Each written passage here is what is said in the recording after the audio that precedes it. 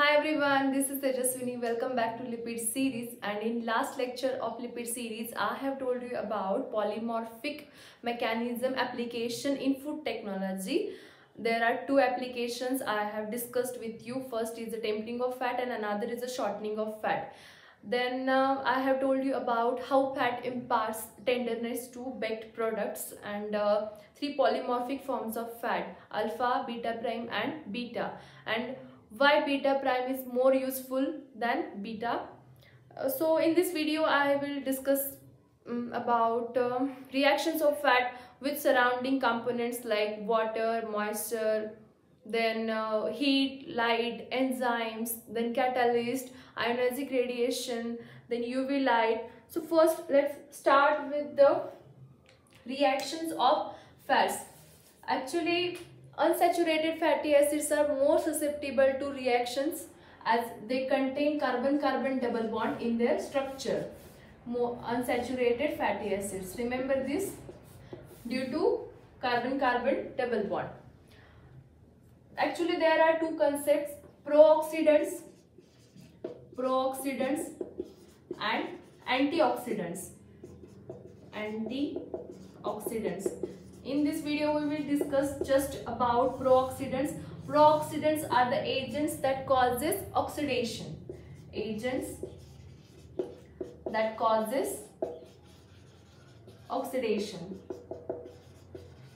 And antioxidants are that agents which prevent oxidation.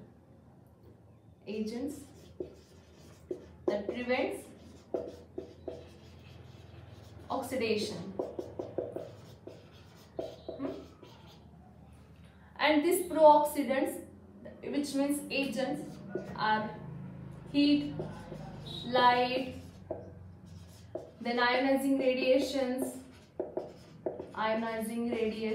enzymes like lipoxygenase.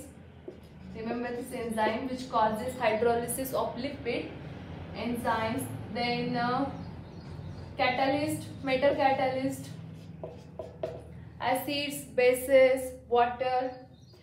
And one more example of vegetable oil which contain more unsaturated fatty acid.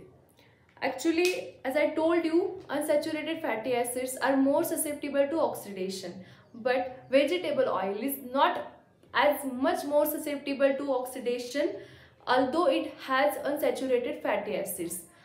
Rather than this, animal fats like lards are more susceptible to oxidation. I will tell you why, the reason behind it. This vegetable oil, which is liquid at room temperature, and contains more unsaturated fatty acids. While animal fats like lard, which are solid at room temperature, and they mostly contain saturated fatty acid and some amount of unsaturated fatty acids also, like monounsaturated fatty acids are there. And these unsaturated fatty acids are here, as this vegetable oil contain antioxidant, which is vitamin E, or also called as tocopherol.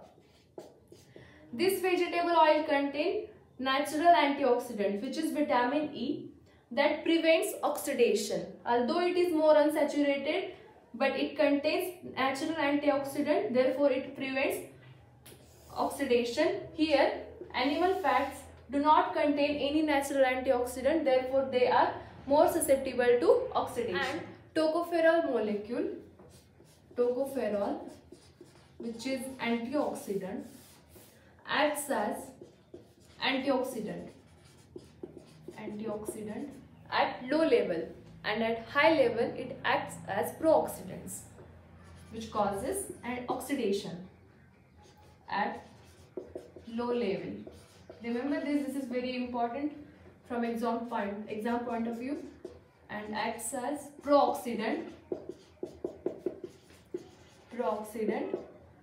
at higher level. And rancidity is what?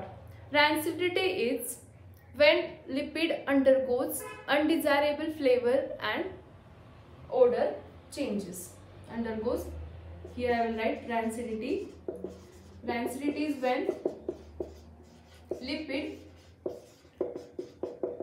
undergoes undesirable flavor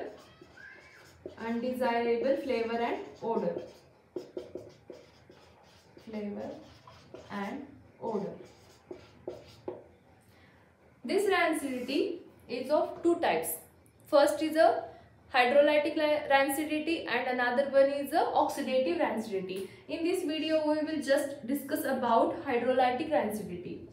Two types of rancidity. First is hydrolytic rancidity and another one is a oxidative rancidity. As this name suggests, hydrolysis of lipid is known as hydrolytic rancidity, and oxidation of lipid means oxidative rancidity. Oxidation of lipid. And causative agent is oxygen. Here causative agents are water, acids, bases, enzymes. So I'll write here hydrolytic rancidity. This hydrolytic rancidity. Actually, again, there is one important point which is saponification. Saponification. As I told you, fat is a triglyceride molecule which is made up of glycerol, alcohol and 3 molecules of fatty acids. If I draw here triglyceride molecule, as these lipids can react with many oxidative agents, hydrolytic agents, like first I will draw here triglyceride molecule, and this is methyl end.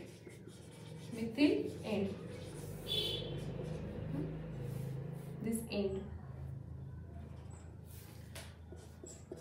This is glycerol backbone. These are 3 esters and these are 3 fatty acids. In previous videos, we have discussed how this triglyceride molecule is formed from glycerol and 3 molecules of fatty acid by condensation reaction.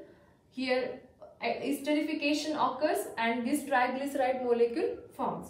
This triglyceride. When this triglyceride molecule comes in contact with water molecule or water, we will get glycerol, OH, H and H. This is glycerol. This is hydrolysis of, this reaction is known as hydrolysis of lipid or fat. And we will get 3 molecules of 3 free fatty acids. 3 free fatty acids. Monocarboxylic fatty acid like COOH and methyl end. These 3 free fatty acids will release in hydrolysis of lipid. This reaction is known as hydrolytic. This rancidity is hydrolytic rancidity, as causative agent is here water. This causative agent can be water, can be acid, can be enzyme, can be base. Suppose if this causative agent is base, if I write here base 3NaOH, then NaOH means Na plus and OH minus. and here this ester linkage will break and this carbocation plus plus minus minus and minus. This Na plus will attract towards O minus and OH minus will go to this carbocation and we will get 3 actually sodium salts of fatty acids. Okay, here I will write.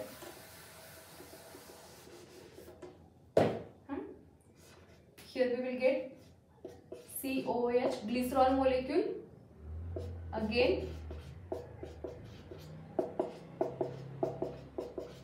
this is glycerol and these 3 sodium salts of fatty acids, Na plus O minus structure. This is methyl end. These are sodium salts of fatty acids. Sodium salts of fatty acids means soap. Therefore, this reaction is known as saponification. Therefore, this hydrolysis by base is known as hydrolysis of triglyceride by base is known as saponification. Saponification.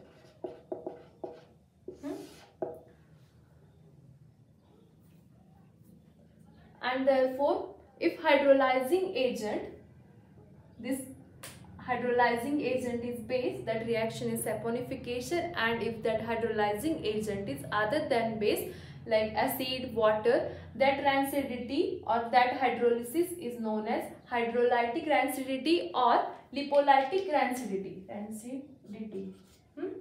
Or lipolytic rancidity. And as we know that milk contains fat,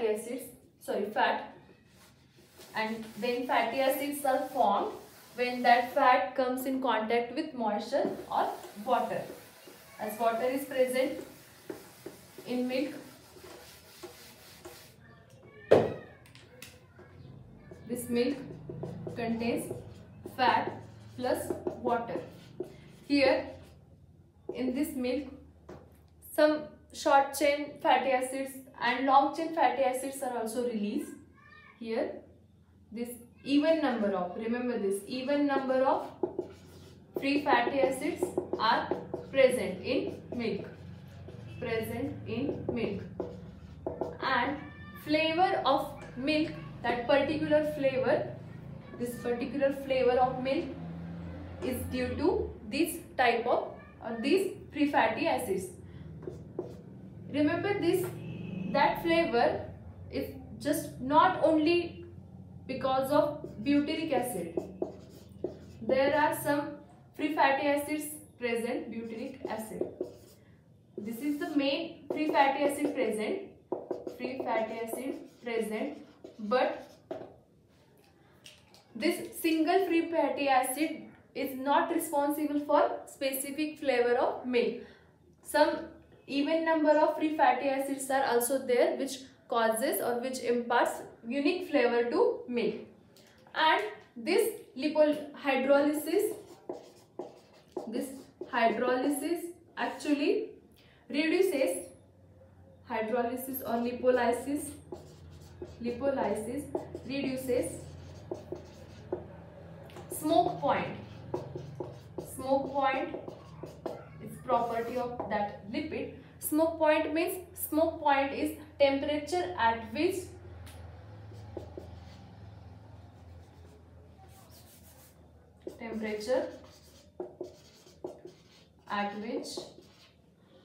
smoke appears on the surface of lipid. Remember this hydrolysis of lipid and lipolysis reduces this temperature. Suppose if you consider cottonseed oil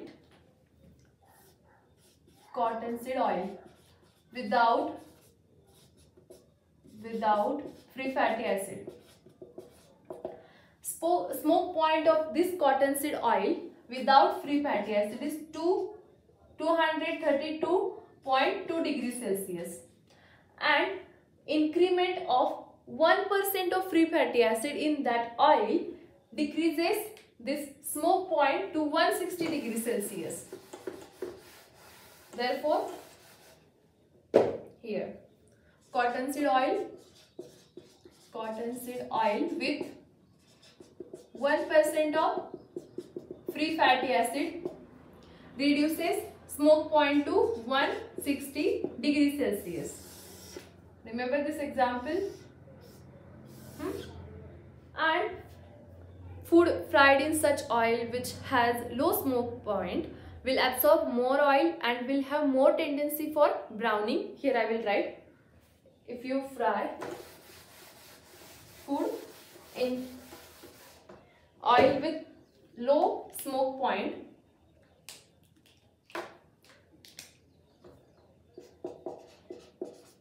if food fried in low smoke point oil with low smoke point, that food will absorb more oil,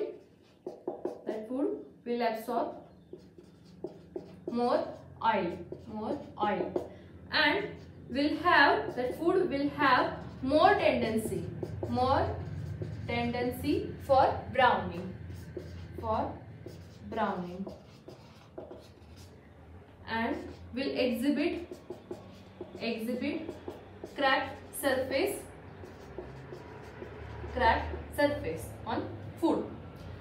An important thing I forgot to tell you about omega-3 fatty acid is our FDA, that is Food Drug Administration, claims that doses up to 3000 milligram per day of omega-3 fatty acid which contain EPA and DHA per day are safe, and European Food Safety Authority, that is EFSA, here I will write EFSA, claims that doses up to 5000 milligram per day of omega-3 fatty acid which contain EPA and DHA are safe.